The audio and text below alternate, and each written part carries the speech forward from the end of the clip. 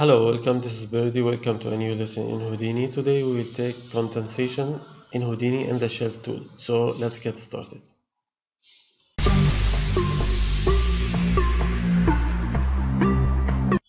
So let's use condensation in the shelf tool in Houdini. Select surface object for condensation. Okay, we'll hit escape. Type tab, then sphere, then again select the sphere. I already selected, so it already make the tree node for us. Okay, let's see what Houdini create. We have two new nodes, fluid particle. Of course, this is a surface, the mesh for the fluid, and let's get inside the auto dop network. This is Bob network, not fluid network like the other fluid, because it has a pop solver and pop object, right? If we go back here and we type pop, maybe inside the sphere like this. It's a little complicated here. Okay.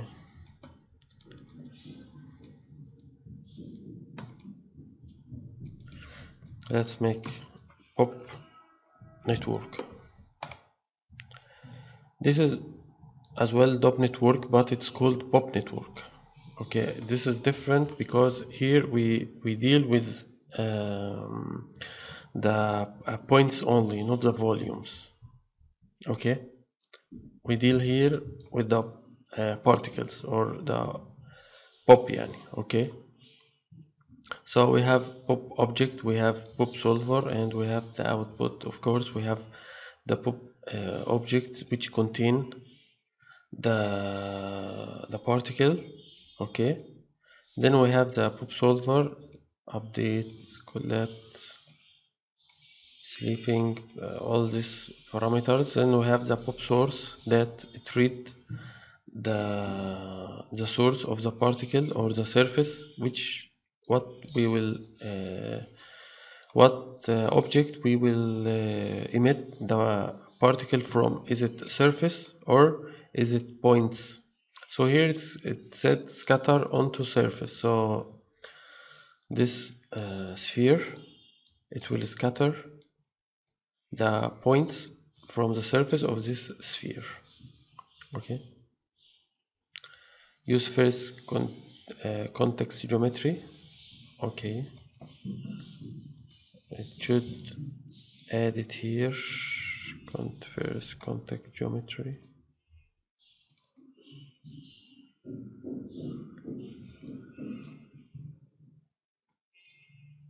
Yeah, here it is, all points. Sphere source out. Okay, so here is the source in the pop source.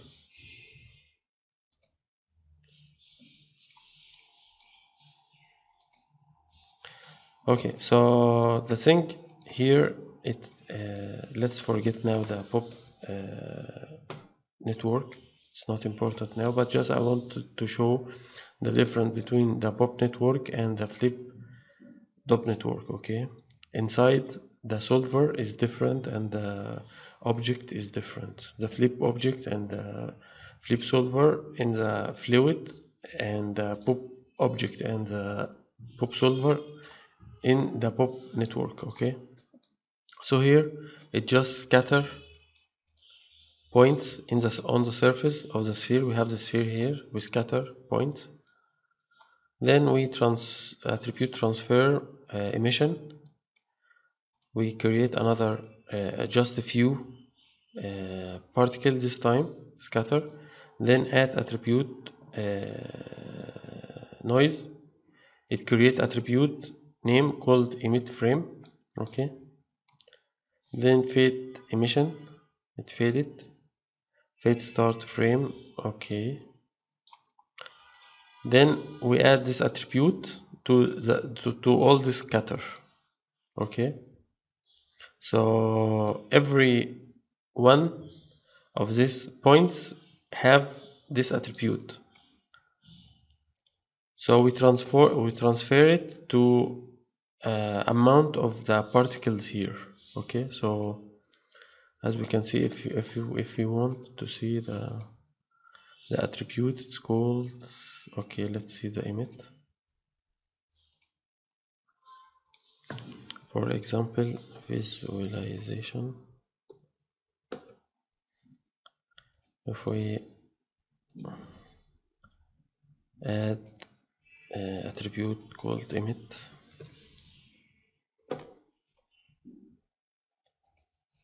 random from attribute, yes.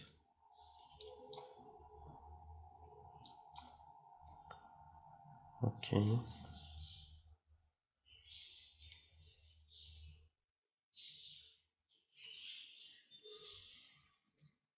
doesn't give us anything. Color,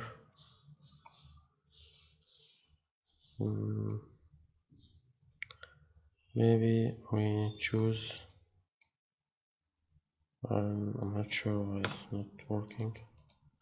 No entire here.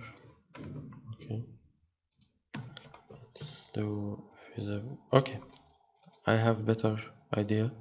Let's just click in this one. Okay, it will show us. Right click, emit, right, edit, color, attribute, random. Okay, so it doesn't have really much now, as we can see. All have the same color, meaning all have the same attribute emit. Maybe we can also split left, right, top, bottom, and choose geometry spreadsheet. Yeah, as we can see here, all have 0 amount of the attribute emit. That's why it's all have the same color, right? Okay, anyway, let's go back. So now we have the source points. We emit new particle on this point. Here replicate the point. Every point will burst 200 points in every point. Okay, and another pop fluid. Yeah, pop fluid, it give it the effect of viscous, the effect of fluid in general. Okay, this node work on the particle and it make the particle act like they are fluid. Okay, so this is a pop fluid, same particle, same node, same concept node that we use it also in the white water solver. Okay, so this is a pop fluid. It gives the particle the effect of the fluid. So as we can see, like now, the water started to condensation on the surface and then it's dropped, like, right? And it has, of course, viscous. It has a viscous one here. If I set here 0, it will not going to have a viscous.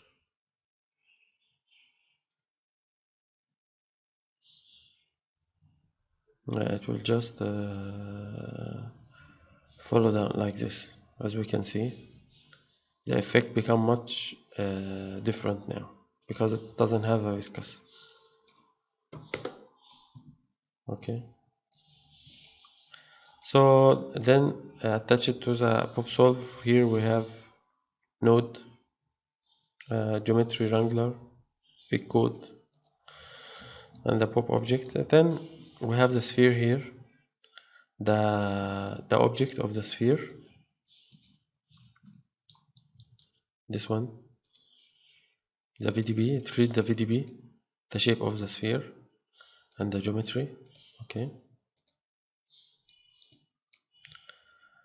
and I think that's it. So it condensation particle as if it is fluid. So it's a little different than all this other tools, because it use pop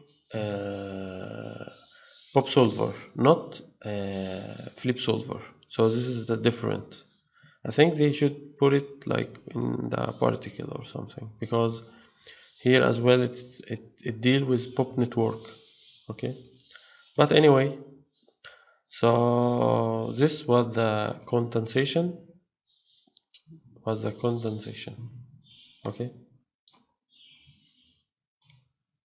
that was the end of this lesson. I hope you enjoyed, and I see you in the next time. Have a good day.